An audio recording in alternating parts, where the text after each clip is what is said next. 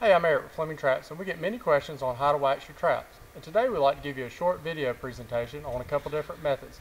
We have the double boiler method system, and we also have the system with your pot and the dye that you use to dye your traps. When you get ready to wax your traps, the first thing you want to do is you want to get your wax. We have a couple different kinds. We have the Pete's Best odorless trap wax. We have it available in a 1 pound bar and then also a 5 pound bar. One thing you want to look at when you're picking out your wax is you want to make sure it has no beeswax in it. What the beeswax is going to do if you do get it in it is it's going to allow the wax on your traps, once it gets cold, it's going to start chipping and clumping up on you. You don't want that. So you want to make sure when picking out your wax to get a good wax that has no beeswax in it whatsoever. We get asked all the time, why do you wax your traps?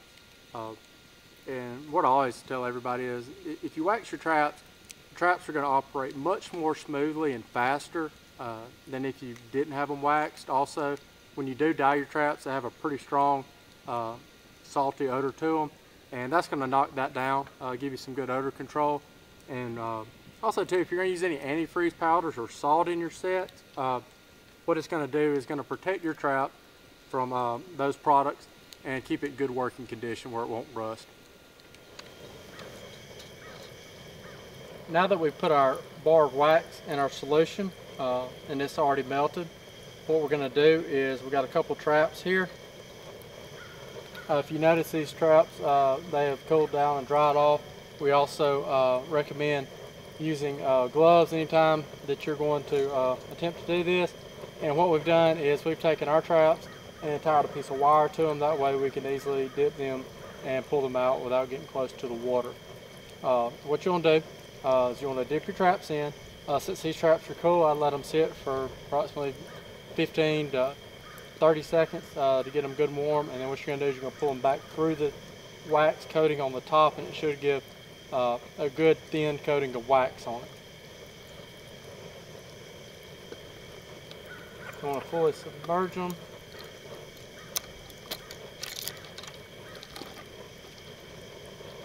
Bend this over, and then we can wait, and then we should be able to pull them out and pull them through the wax, and like I said, we get a good coating of wax on it. Alright, that should be long enough, and we're going to pull our traps out and slowly pull it through the wax. We should have a good coating of wax on them. At that point, we'll let them dry off, and then we'll place them in a container. I generally put some leaves in it and set them in there, and then we should be ready to go.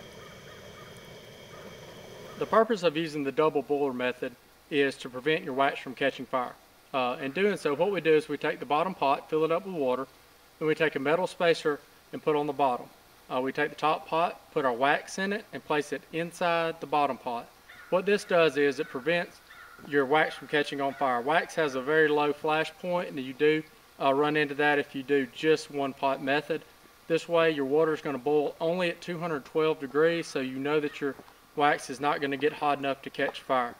This is an excellent method of doing it the safe way and not having to worry about the fire. If you do use just a one pot method, just make sure you have something that you can put over the top of the pot to smother it if it does catch fire. Okay, now that our wax is fully melted, I'm just going to take one trap here for an example to dip in there. What we'll want to do is when we dip it in, we want to have it fully submerged. Take my wire and bend it over, and then we want to leave that trap there for approximately 2 to 3 minutes to get a good coating of wax on it. At that point, we'll pull the trap out, hang it up, dry the trap, and then once it's cooled off, we'll place it in our Rubbermaid tub with leaves, and we're ready to go. Now it's time to remove our trap. What you'll want to do when you pull it out, the wax should roll off of it just like water. Get a good thin coating of wax, and I will get it hung up to dry.